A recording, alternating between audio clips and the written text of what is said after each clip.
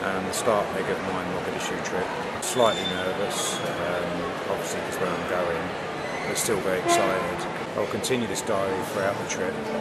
Next stop will be Istanbul.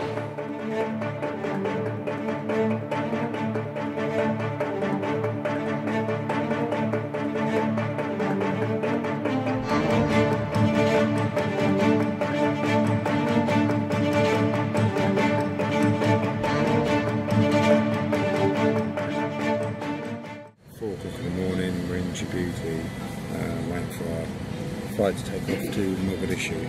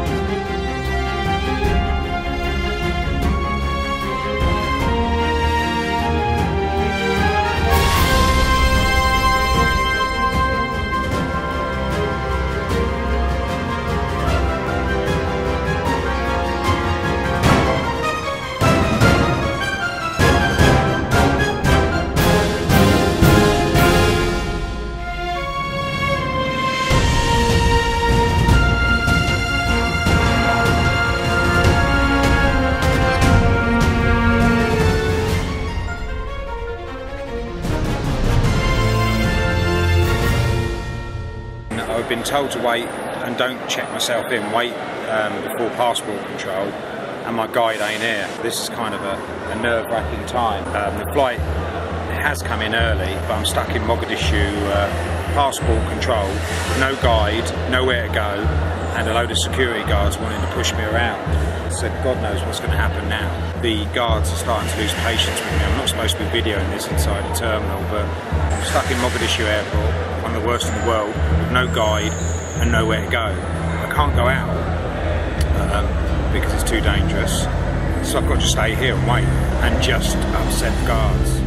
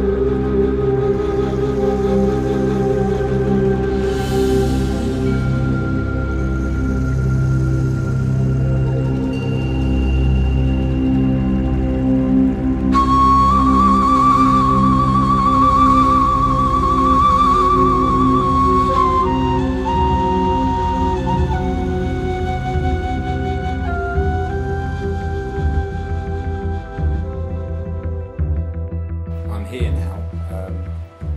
The driver picked me up and now at the hotel, normal security, which I'll be able to video and show you pretty soon. It's pretty hectic here, bombs gone off, restaurants been blown up. I'm going to see if I can get down there and see if how far they let me go. Our guards a little bit apprehensive on how much you can show us, but hopefully I'll get close as I can. But I want to see how Mogadishu's changed over a period of time, and hopefully it has changed for the better rather than the worse. So here we go, day starts now.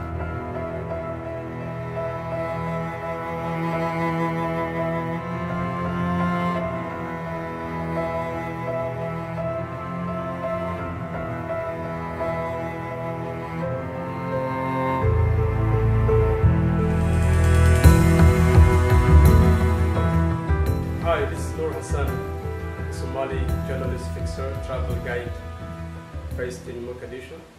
Now working with Drury from ITV News Company.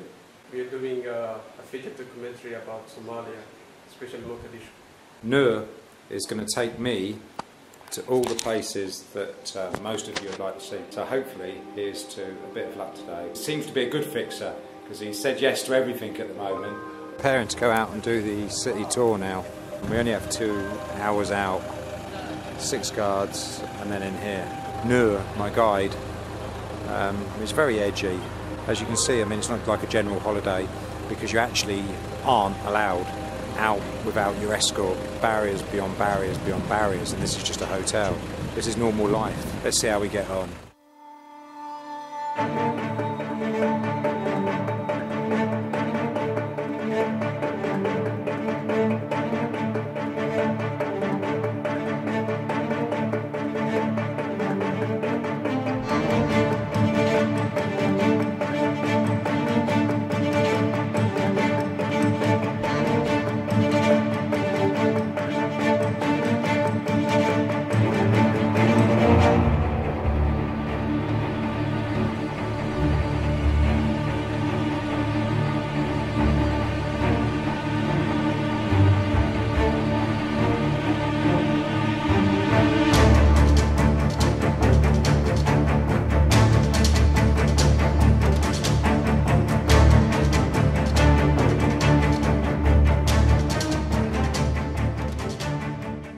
Lido Beach. Oh, there's lots of people. Nobody here last time. Wow, what a change.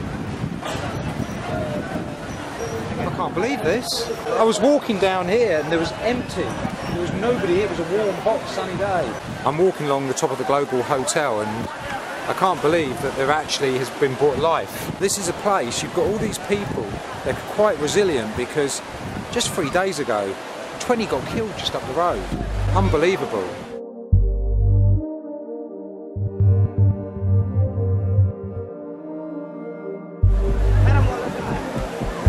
They say it's safe, but I'm surrounded by 6 guards. So, the smell here, you can smell fish, sea.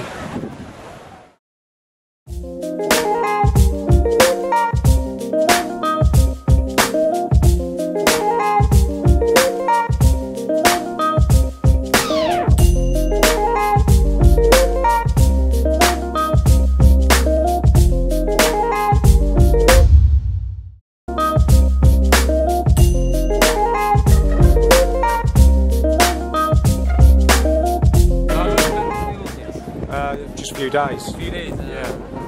Where you off to after? Just back home, make it after Denmark. I'm going back to London, then back to Denmark. How's the weather in London? Hey? How's the weather? Like it normally is, raining. Right, yeah, raining. You don't sound Somalian, you sound like West Indian, yeah, British yeah, West Indian. Yeah. All right, boys. Which is the best footballer here? Who's the best footballer? Who's number 1 footballer? Who's Ronaldo?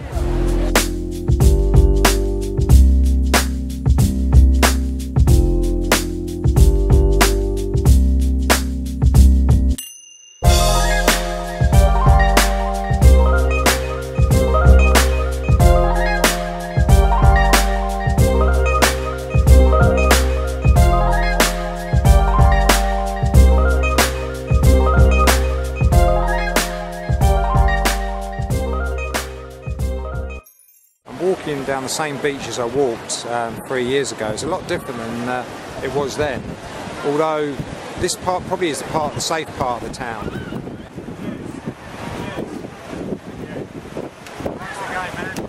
Now I'm tired. Absolutely shattered.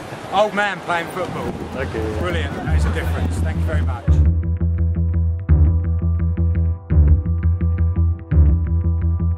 So I have Somali military looking after me. Yeah. Wow, not private security. No. That's even better. Private security nowadays, they are not that popular here. No. They sometimes can't go restricted areas because they are not government. Because I've got the government people involved in this, that's why I can go and look at this restaurant. Yeah. We're on our way over to this restaurant. It's quite prevalent because it was in the news just 2 days ago. I'm hoping to have a look round. Nur, my guide, said that we can go inside and have a look round. We've got permission, which is, I feel so lucky and privileged to be able to do that. Hopefully the same will be with the hotel. This is the restaurant that just a few days ago as you can see, got blown up. We're just about to go inside. At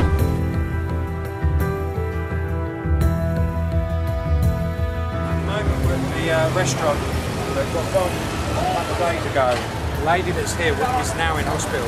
Hopefully we can walk through and have a look and see what's going on. Part of the car that exploded, it says Toyota, just 2-3 days old. The blood from probably one of the bodies around here, as you can see here. Chilled fresh blood.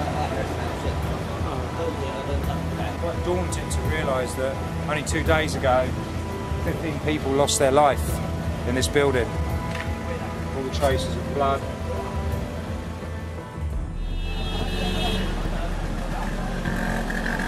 Quite shocking.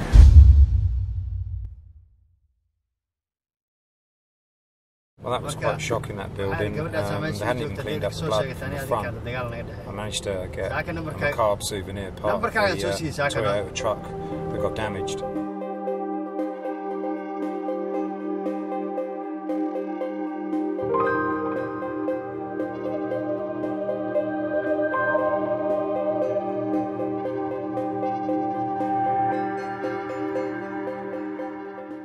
It seems strange. I'm sitting in the room, our driver's gone for prayers. Shabab about to make an attack, not far from where we are now. It's a strange feeling. I suppose I'm supposed to feel probably a little bit frightened and tense. And it seems like you're trying to make a story up to make your trip more interesting, but it actually is happening. He asked me a question, do I want to go and see what happens if it happens, if one goes off, and I said yes. I don't know if that makes me some sort of gore hunter or what. I don't think it does, because that's not the reason I want to go and see. It's just that it's kind of a bit of history, it's a bit of a feel. I suppose it leads you to understand a little bit more what they go through daily. I see the blown up restaurant, and then we're about to go and see the hospital, see the people in there that got injured, and then the security force says a bomb attack is imminent. It's just such a mixture.